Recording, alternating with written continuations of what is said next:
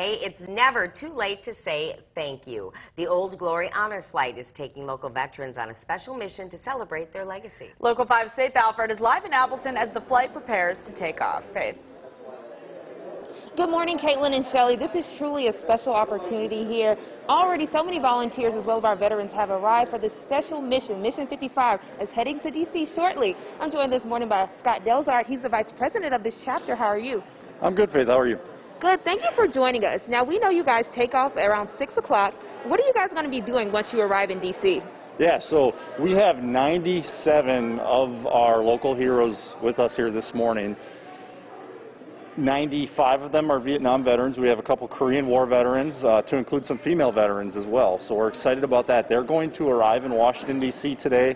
It's going to be a whirlwind day.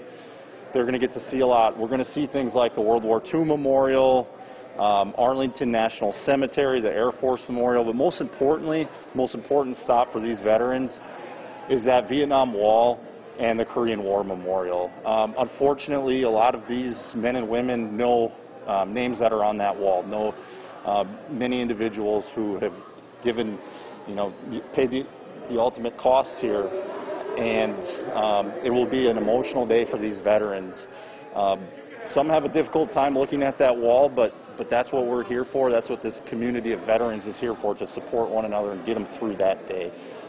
After we're done in D.C., they're going to get back on that plane. These veterans are going to arrive home to thousands of people here at Appleton International Airport, to just something incredible. This is something that, especially for the Vietnam generation, they've never received. And we're going to get to kind of rewrite that narrative of the welcome home that they've gotten. So we're really excited. It's going to be a truly special moment indeed. Thank you for joining us, Scott. You can see behind us, people are already arriving. Again, the check-in was at 5:30, but it's such an exciting time for both the volunteers as well as our veterans. The flight takes off at 5:30 and lands back at 8 p.m., and people are welcome to come and support our veterans.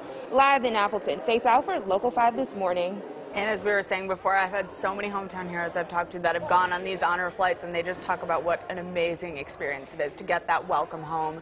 And it's amazing for the families, too, to be able to see that. I know, and he's right. Thousands of people come out and cheer them on, and it's amazing to see. So if you have time, 8 o'clock tonight.